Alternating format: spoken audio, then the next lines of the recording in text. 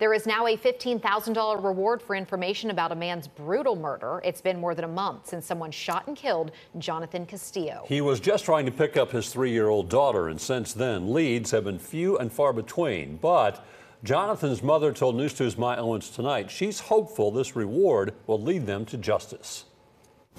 Sorry. It's been over a month.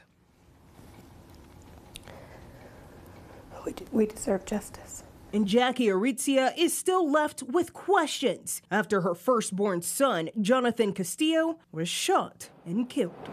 Not knowing who did this and why they did this. And the only reason why he was out there that late was because his ex-girlfriend worked late nights. So that was the only way that he can get his daughter. According to Metro Police, Castillo was parked outside of his ex-girlfriend's home where he was picking up his daughter. A witness then told police 2 gunmen wearing masks walked by Castillo's car. Moments later, shots were fired. I need peace in my heart. And I know my son is resting, but I'm his voice, and I need to do this for him. And I want whoever knows anything out there to please come forward. Now the family is offering a $15,000 reward for information leading to an arrest to hopefully bring closure to this deadly incident. I pray every night that someone does come clean and someone does come up and say something.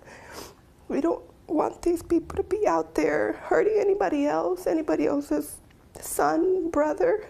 Officers found Castillo unresponsive inside his car. He was taken to Vanderbilt University Medical Center where he died. His family hoping the community will step up and help solve this mystery. The Hispanic community is very small and everyone knows each other. And I would really like for the Hispanic community to come forward too. You know, we're not gonna stop. We're gonna keep going until someone comes clean and so someone gets caught.